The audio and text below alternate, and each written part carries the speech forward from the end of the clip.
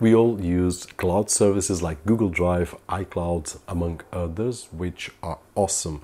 But when we need more storage, prices become exaggerated and prohibitive. So the best solution that I'm aware of is to use our personal cloud at home or on our organization. Now today I've got here one QNAP solution, and on this particular video I'm going to share 3 different topics, one of which is how easy it is to use one of these personal clouds and how to integrate with our phone so that we can have all the pictures, all the videos that we take all synchronized with one of these, along with our documents and so on and so forth. Then we are going a bit deeper and check out the new features of the operating system from QNAP, which is QTS 5.1. And lastly, we are going to take a look at this unit in particular, which is the TS410E. That being said, I will leave some timestamps down below so that you can go fast forward and rewind the way that you want. That being said, let's start with it. To be able to automatically upload our pictures from our phones, not only me, if I want to give access to my family members, I can also do that, and we will have all the pictures shared right over here across all our mobile phones. It's easy. We just need to install the QNAP application and then log in. Simply activate the automatic uploads, and all the photos and videos taken with our cell phones will end up here on our NAS. In this particular case, the QNAP TS410E, but you can choose other models. I will leave a link down below so that you can check out. There are more advanced models and more basic models, so depending on your needs. Now in the app we will be able to manage the photos as if we were inside our Google Photos app or even iCloud, but we have total control and no storage limits. The app is really cool. We can choose favorite photos, create albums and so on. So a great experience, and you just need to try it out and you'll see how easy it is to use this particular function. Now we can also use it to store our documents, and we will use in this particular case the KeyFile Pro app, where we can save whatever documents we want and organize them, for example, in folders, either using our phone or using our computer as if it was a normal pen drive or external disk. But in this particular case we will be uploading the files to our NAS. Now we will be able to edit them also on the phone or on our computer, and in addition to having no limits, all the documents will be safeguarded in a place that you can control and not anywhere that we don't know. Cloud services out there. This is the basic usage of a personal cloud such as this one right over here. Really easy, just plug it in, set it up, and there we go. But if we want to go a little bit further, I can check out what is going on with my personal cloud. I just need to install the app called QManager, which will give me information about the disks, what percentage of CPU and RAM is being used, what bandwidth is being used, and the available disk space of the different volumes.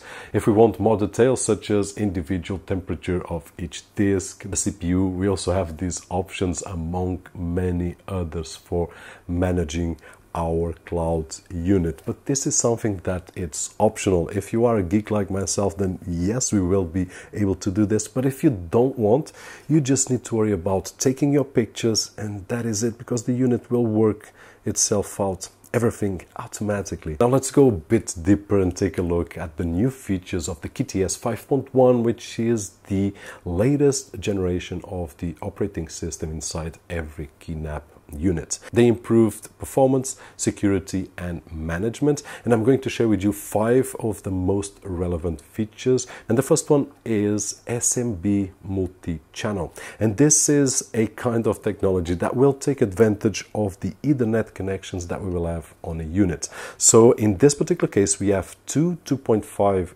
gig Ethernet connections right over here, which will give us the double of the speed without having any requirements in terms of hardware. I just need to activate SMB Multichannel. I need a switch that has enough bandwidth, and basically that is it. Now I did some speed tests, and approximately 250 megabytes per second only with one Ethernet connection, but after connecting both and activating the multi-channel SMB, we quickly go to almost double of the speed without any requirements. In this particular case, 500 megabytes per second reads and on writes. And if you get a unit with 4 ports, theoretically you will be able to get 1200 megabytes per second reads and on writes without having nothing special, just the SMB multi-channel, which is awesome. Second feature is the two-factor authenticator, which there was available in the past through the Google or Microsoft app, but at this moment is 100% targeted at QNAP units. Now we just need to use the QNAP Authentificator app. We will be able to have a lot more security, but we will also have situations that will make our lives a lot easier, like the beginning of session without passwords, and all we need to do is to have our cell phone with us. The third feature that caught my attention is the Delegate Administration. Now, if you are aware of NAS units on the market, you know that there are two kinds of users to control these units: the administration and the user. This one has all the rights and this one almost none. QNAP did a thing that I believe that should have been done a lot of time ago, but I'm happy to see it right now, which is to give us the freedom to give to a different user different permissions. So I can have about 8 functions that I can assign to my family members or my employees if the NAS is in an organization. And I can, for example, give access to manage applications. I can give access to the system or not, just for monitoring, user and group management, among others. And I can choose which one to assign to a particular user. And this is great. That simplifies the life of the person that manages the unit. So I can decide to give, for example, to one single user all the privileges with the exception of the top tier, which is the system administration. So he will be able to create new users, new groups, and so on and so forth, able to monitor. I can give to a certain user, hey, you just need to monitor and create folders, and that is it. So there is a lot of combinations that we can do, and this is just awesome. The fourth feature is the automatic disk replacement, which is really awesome. Now, if there are any errors detected on one of the disks, the NAS will automatically move the data from the affected disk to a spare disk before that data is completely affected, which means that the reconstruction process will be not necessary. So it will save us days or weeks depending on the amount of data. There is also the DA Drive Analyzer app, which will now analyze and predict better the possible risks of data loss. And the fifth improvement is the file station. Now, it has some improvements that we don't see graphically, but the search function is just awesome. Really quickly, at this moment, we can search on the whole unit the file that we want. And just imagine that you have thousands of files, and if you want to find one, you just need to write the name, and there we go. And now that we have seen the operating system and the basic usage, and probably at this moment of the video there are only geeks like myself, we are going to take a look at the hardware.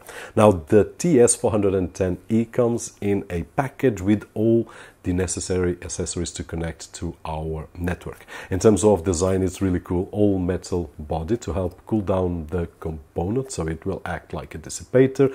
The interface on the front will have the LEDs with the indication of disk operation and network activity. On the back, we will have connections for the two 2.5 gigabit Ethernet ports, 4 USB 3.2 10 gigabit, and 1 HDMI up to 4K at 30 Hz. Now, it has a quad-core CPU with 8 gigabytes of RAM non-expandable, and to place the disks we just need to open the front panel, remove the 4 2.5-inch disk bays, and we can use HDDs or SSDs. I did use 2 Kingston samples that already came in the units, and I also added 1 2TB S3 Plus and 1 2TB Toshiba. And the configuration of the disks, depending on the usage that we are going to use, we can choose several RAID modes with redundancy or individual modes. In this particular case, we have 2 disks in RAID 1, which are the Kingston, and then we have 2 individual disks.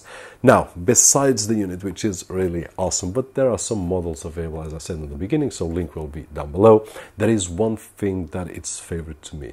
Besides being able to use it like my personal cloud, for my pictures, for my documents, and all the features that we have seen, we can also install apps like our personal server at home or on our organization. And for that, we just need to access the App Center app, where we will have dozens of applications that we can just press a button and install, and we will be able to take full advantage of the hardware. Among the best known, you will find Plex Server, WordPress, OwnClouds, and others, and we can also choose applications to be installed that we will have access through the HDMI output, so we can connect to a monitor or TV and work on documents, research, or entertainment, giving it a different kind of usage. But if you feel that these apps are not enough, there's also the Container Station, which will give us the freedom to use Docker applications. So we will have access to Docker Hub, and in that particular case, the thousands of apps that are available there will be able to be installed. Now, I can install through my computer, any computer on my network or outside my network, and I can also use any of my phones connected to install those apps. It's just a press of a button, and basically that is it, taking full advantage of not only a personal cloud unit, but our own server. More details, more questions, don't forget to leave down below, and I will answer as best and as fast as I can. Hopefully this video was helpful, and if it was, don't forget the usual thumbs up right over there, which is really appreciated on this side of the screen. My name is Roberto Jorge, and as always, I'll see you on the next one.